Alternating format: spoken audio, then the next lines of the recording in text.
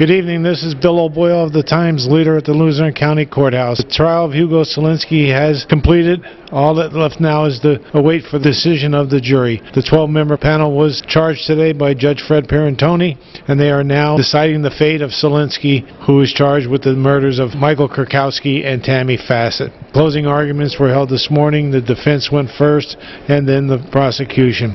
Judge Fred Perantoni charged the jury and gave them their instructions, reviewing charge by charge of all the charges, all 10 charges against Selenski. They are the sole judges in this case. They will decide whether or not Hugo Selenski is guilty of these crimes. From the Luzerne County Courthouse, I'm Bill O'Boyle from the Times Leader. Stay tuned. When we get a verdict, we'll bring it right to you.